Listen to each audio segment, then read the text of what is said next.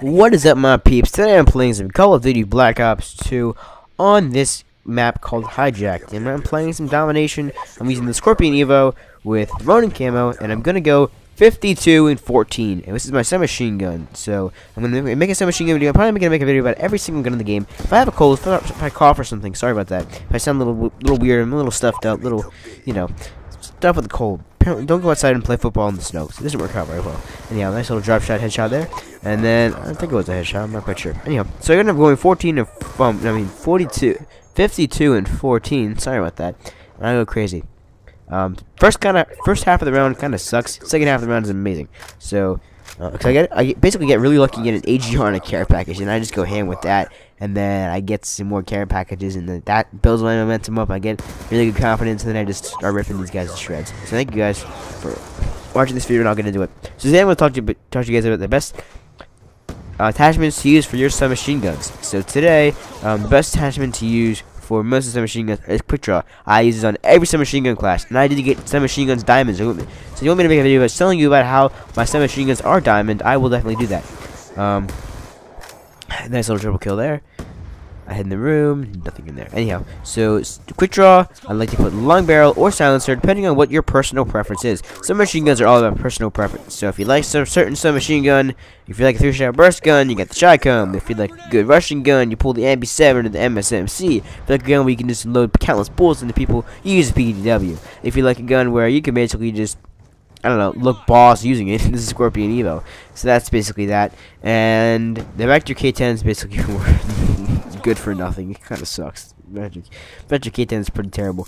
Anyhow, so getting into this, another good attachment to use is the, if you're gonna roll with 3 attachments or not, definitely use a grip, because submachine guns don't exactly stay very focused when you're doing the long range shots, and a grip will keep you down, focused, and on target for when you're using those long range kills. So I've been here with my pistol out, my 5.7 with laser sight. By the way, good pistol is laser sight. I mean, good pistol to use would be a 5.7 for laser sight. I did get this gun gold, I think after this match or something. I unlocked rapid fire there. I might have prestiged it twice. I'm not quite sure if I unlocked mastery for this thing yet.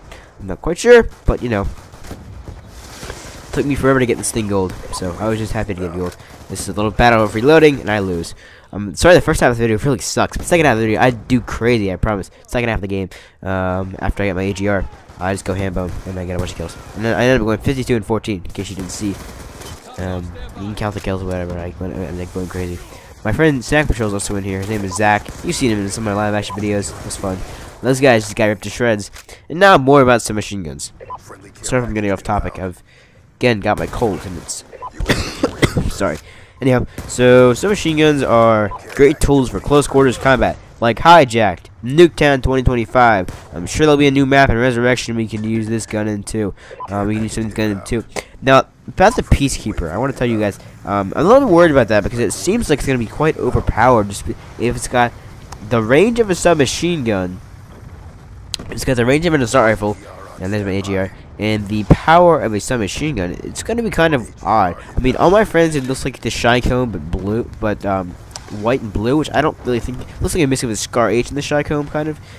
It's quite weird, and I don't know what happens here. What am I going to do when I get in my AGR? Because I gotta wait till my stuff to disappear, because apparently I'm stuck on these boards. Okay, and there they go. And the sniper probably craps his pants up there. He's like, oh my god, there's a robot chasing me, oh no. And then basically happens. So I'm gonna do some Die-Rise gameplay tomorrow. I'm gonna do some stuff with all sorts of things. Probably some zombies gameplays on my channel soon. Also stuff like that. And then basically I just get surrounding these guys. So a good advanced stuff to use on these submachine guns. If you're an advanced player, is the silencer. Roll that for spawn trapping. That way you can take down countless enemies, and then they don't even know you're there because you got the radar. Not on the radar with silencer. So after that, you're gonna want to go with the. I'm in their spawn, messing them up. After that, you want to go with grip or quick draw, your personal preference again. If you're an advanced player, I'd recommend shooting for those. Probably stock, that way you can, if you're going prone, drop shot, and you can easily move around if you use tactical. First of all, did I ever stress about how much it's great to use tactical layout? You gotta use tactical layout. It's amazing. Definitely use that tactical layout. So next I'm going to talk about sorry, cold again. Next I'm going to talk about what good attachments to use if you are not a noob, or if you're not a pro, like a noob. AKA a noob. I love how I'm jumping in the kill and the round ends. So next half I go pretty ham. But if you're not the most advanced player in the world, and you want to use a submachine gun, I recommend using a quick draw, definitely, so you can kind of aim up. A red dot sight, so you can get those nice little kills. And then I switched back to me. Sorry about that. And then I'd also recommend using a. Probably, I've never really thought about this very much because I'm not really exactly a noob. I've been playing this game since MW2, and that's really my thing. But if you are a noob, I'd recommend probably using the millimeter scanner or the red dot sight, so you can get those nice little look-through wall kills. And for you, if you're rolling with 3 attachments, I'd recommend probably rolling with the.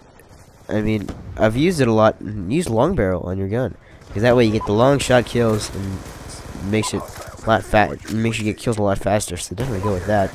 After here, I go crazy with my pistol. 1 kill, bloodthirsty already. And up the stairs. Coming in, 2 kills, my bloodthirsty already. Fake reload. Pull out the gun. Kill him again. Reload my 5.7. Run downstairs. Another kill with my 5.7. Boom, boom, boom, boom. You're dead. Pistols in this game are so awesome. Another kill with my 5.7. And then I think I do get killed over here. I think actually I get killed by a 100 drone. Because I call my care package back here. Lightning strike. Sorry if you can't see it. I'm in theater mode. Call my care package. And this is a great gameplay.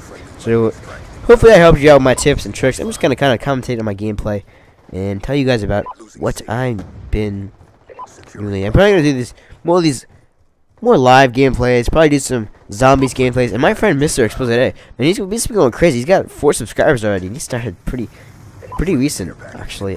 He's got a couple videos out, and they're pretty funny. So just check him out. Links up there in the corner of the screen. So the reason I'm rolling with, I'm going to talk about good kill streaks, because why not? I've got a bunch of time. This video is taking forever. Long gameplay, but since I've got time to spare, I'll talk to you about good kill streak season. If you're a noob, I recommend you rolling with UAV, Hunter Killer, and or care package. That way you got a whole little group of things. And even if you feel like you don't feel like going for those high kill streaks, and if you do get lucky, you'll just cycle through them over and over again, and it's pretty crazy. So perks to use for these kill streaks, I'd recommend rolling with Engineer. That way you can roll your care package again and throw on a black hat. Why not? That way you can take your care package from pretty far away. It saved me a couple times with my enemies taking my good care packages. I mean, I've gotten really lucky in the past couple days. I got a Warthog last night in my care package. I got 2 K9 units. I got a Lone Star. I got a VTOL warship one time. I got a legit Lone Star last night. That was pretty fun. I gotta post that gameplay. I'll put in my machine gun gameplay, because I kind of sat back and relaxed with my MK and just murdered people. So that was always fun. And then I get killed here. The gameplay is almost over. I mean, I'm slowly. I think for the best gun that looks diamond. I'll make a video about this. But the best gun that looks diamond, I'm gonna have to say probably the best gun that looks diamond is. I'm gonna actually have to go with the PGW. I mean, I don't know. Sorry, the PGW is pretty. It's like almost fully diamond. There's not that much gold on it. And sorry about the little skip there. I just go. I don't know. The PGW looks awesome diamond. So does the MP7. The MP7 looks really cool diamond too. The first time I ever saw that diamond was on Gorgo Gamer's channel. She's pretty good too. She's got a lot of funny videos out, a lot of good videos. But she does Call of Duty commentaries too, and that's where I saw my first MP7 diamond. So that's where I figured out, hey, that looks pretty awesome diamond. Then moving on, another gun that looks pretty cool diamond would have to be the MSMC. I mean, it's not very diamond, but the way the gold and the diamond mix, it looks awesome. And let's just be honest, everything looks great on that gun, because that gun's freaking beast. Next up, that was a nice long-range kill. I got my 3rd bloodthirsty game. Calling my Hailstorm missile, and tip for Hailstorm missiles, I wouldn't exactly try to use the Hailstorm missile in cluster bomb if there's 2 guys right there, because the cluster bomb will go on the roof and you'll waste 1. So don't use cluster bombs if you got 2 guys sitting directly in front of each other. Call my lightning strike. Sorry about theater mode again. Go over here. 33 seconds left. I am still pulling noobs here. And these guys, honestly, I think these guys are pick up a good fight. They did at the beginning, and then we just started like taking a dump on them the whole game. My friend Zach and I are in here, and we're just kind of rolling around. He didn't do that great. I did pretty nice. He had some nice kills there, here and there. His name was popping up on the screen here and there. But that was a nice little double kill there. I think I do get killed here. This was really dumb. I don't know why I did it. So I'm like, yeah, for Sparta. Then I got shot. Thank you guys for watching. Please comment, rate, subscribe. That'll be the end of the video, and I will see you guys later. Goodbye.